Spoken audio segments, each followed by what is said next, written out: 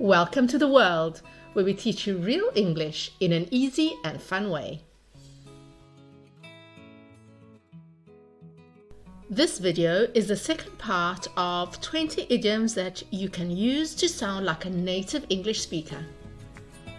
This video is really going to help you improve your vocabulary and your listening skills.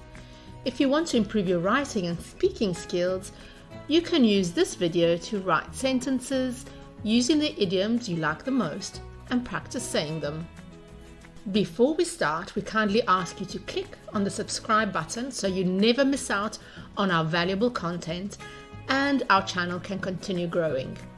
Your support means the world to us. Thank you. The fourth category of idioms is about challenges and effort. To add fuel to the fire.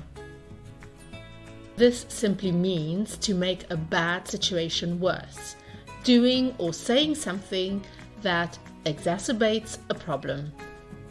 Yelling at a person already upset will only add fuel to the fire. Bringing up past mistakes during an argument tends to add fuel to the fire. The next idiom is to bend over backwards. This means to make a great effort to help or accommodate someone, going out of one's way to assist or to please others. Here are a couple of examples. She bent over backwards to help her friend with a project, working late into the night. The manager bent over backwards to ensure the team had everything they needed for the presentation. Idiom number 14 is to bite off more than you can chew. You can probably guess what this means. It means to take on a task that is too big or committing to too much. So accepting responsibilities or challenges beyond one's capacity. I think I bit off more than I can chew with this project.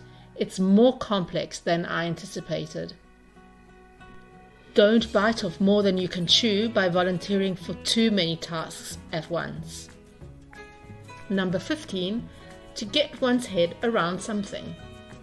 This means to understand something challenging, making an effort to comprehend a difficult concept.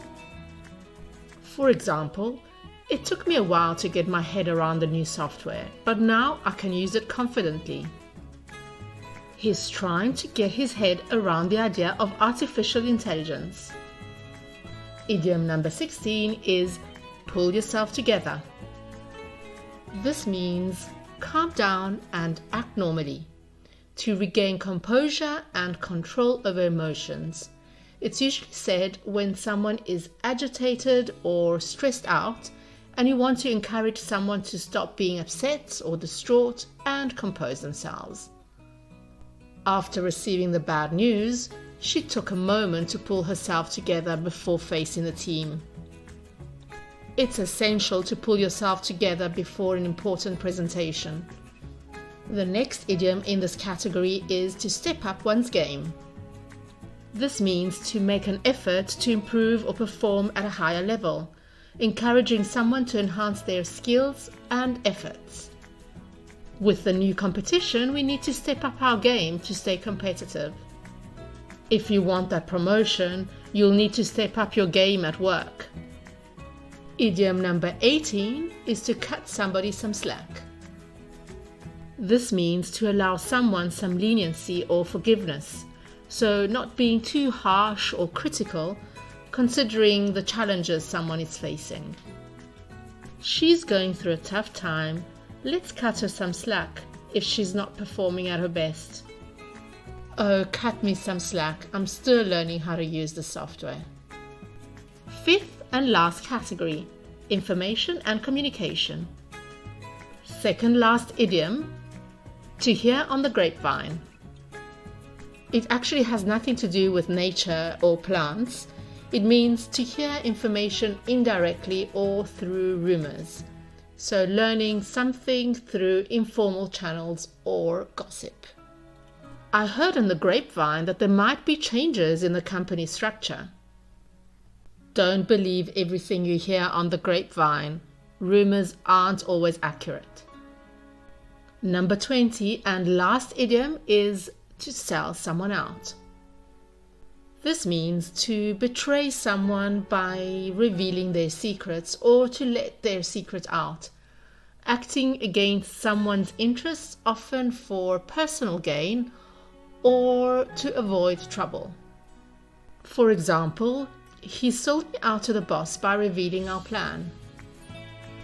Judas sold Jesus out to the authorities for 30 pieces of silver. Right, those were our 20 idioms that you can use to sound like a native speaker. We've got some homework for you. Write in the comment section sentences using your favorite idioms that we talked about in this video. And if you'd like to add some sentences with additional idioms that you have heard native speakers say, then feel free to do so, and we can all learn from each other. That's it for today's video. We hope you enjoyed it, and we hope you learned something useful. Remember, mastering a language is all about practice and perseverance, so keep practicing, keep learning, and don't be afraid to make mistakes. That's how we grow as learners. And remember, as we say in English, practice makes perfect. If you like this video, please hit the like button, and we hope to see you soon. Thanks for watching.